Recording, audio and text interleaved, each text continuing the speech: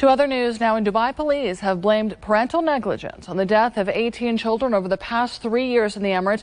Police announced today that electric shocks were the largest cause of death in children in recent years, with 10 children passing away after touching live wires.